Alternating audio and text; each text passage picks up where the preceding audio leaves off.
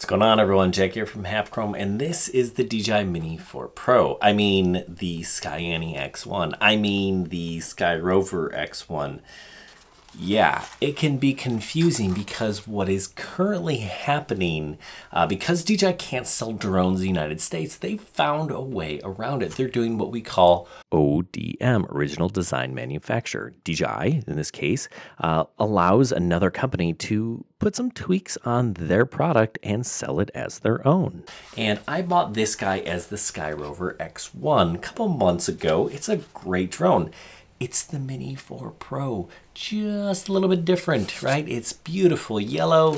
We're missing a light on the bottom and a couple of the AI return to home things. But otherwise, all of the good stuff, the camera, the ease of use, that's all DJI. And that's the same thing for this Skyany X1. They didn't even bother changing the color. It's the same as the SkyRover, which is a really good drone. And because it just released, they're actually running a special. You can get it for $606 or like $720 for the Fly More combo. Now I'm going to show you videos that I took with the SkyRover, and you can kind of decide if it's what you're looking for. But if you're looking for a mini drone, this is a really good one. Now, is it as good as the Mini 5 Pro? No, but it's pretty darn close, and this is really hard to get in the United States. This, pretty easy. You can either buy it as a SkyRover or a Skyany, but only on Amazon. If you're like, I don't trust either of these companies, do you trust Amazon? Do you trust their return policy? Because I do. I know if it's not right, they will make it right. So what do you have to lose? If you're looking for a mini drone, this is what I would do right now because it's the easiest option and it's still pretty darn impressive. Better than Potensic, it's better than Fimi, it's better than most other options that are also getting harder and harder to come by. So take a look at this. Now I'm going to show you some footage that I put together from my SkyRover, but again, same drone, just a different name. So the Skyany slash SkyRover slash Sky, who knows what the next name will be, basically shares the same specs as the Mini 4 Pro. So if I kind of go back and forth between SkyRover and Skyany, well, they're the same thing. It's sub 250 grams, so you don't have to register it with the FAA. It has a 4K camera here. You can shoot native vertical video, so this thing tilts around for that. You've got omnidirectional obstacle avoidance. It has a 15,000 meter range. That's like 9 miles, 32-minute flight time, GPS, and a bunch of intelligent flight modes. And the first thing I think you need to consider is this a decent value? Now, right now, it's really hard to get a DJI drone. They're not for sale on their website. They're in and out of stock on Amazon. And right now, this guy is available. And sometimes they say the best ability is availability. Available, and it's not ridiculously priced. That is point number one for the SkyRover. Now, the second point is it's DJI quality. This is really good. I think pound for pound, the Mini 4 Pro is the best value, or was the best value in terms of a drone that you could buy. You really want a sub 250 gram drone.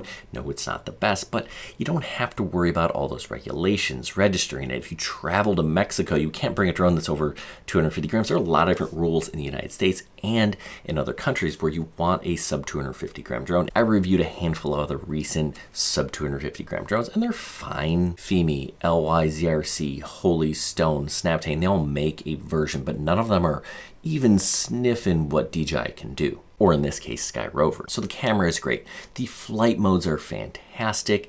The tracking feature is pretty good. No, it's not the best out there, but it is pretty darn impressive. So here I'm doing some ActiveTrack, just following myself, but I'm walking through the trees, under the trees, around the trees, making this difficult for it to follow me intentionally because I want to see how it would do.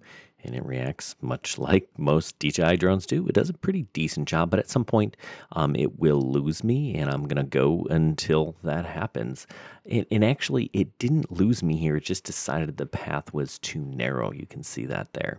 So we're going to do it again, this time with it moving backwards, just to kind of see, you know, how well do those rear sensors work. 'Cause sometimes that is a little bit harder for drones, and it's kind of hard to see, but I'm really putting it up there into the trees. But it did eventually lose me, and I was getting a little nervous there. I wanted to show you a few of those different flight modes. You know, some of my favorites. Droney is one of my favorites. You can kind of set the distance. You choose the subject.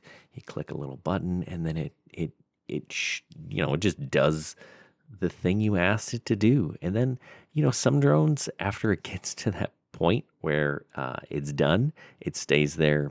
I'm not going to show you the whole thing, but it does come back to where it started. So Droney is one that I like.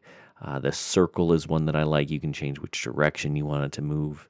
I think that's a nice one. You can see there, it kind of picked a fixed point after it kind of lost me there. And then the rocket is another good one. Those are the three that I think you should definitely check out. Asteroid is another cool one that exists. Helix. I'll show you the Asteroid in the video later, and I'll actually show you the actual footage that it recorded from these videos later as I talk some more. So you don't want to look at my face, but I just want to show you how some of these flight modes work. So if you want a drone that you can fly anywhere and takes good pictures and videos, this is a really good option. DJI is clearly the leader when it comes to drones because their hardware and software is just leaps and bounds ahead of the competition.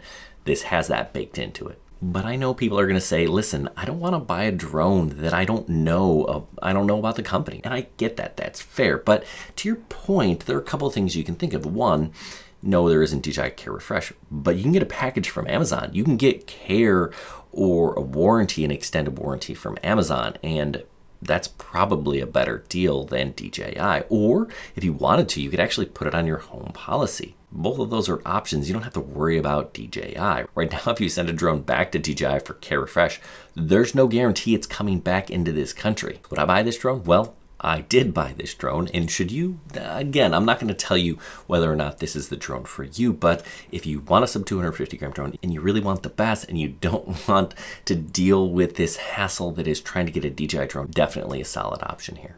Hey, I hope this was helpful. If it was, give me a thumbs up. If you're looking for one of these drones, I got a link down below. They are affiliate links. They help support this channel. Good luck, everyone, and happy flying.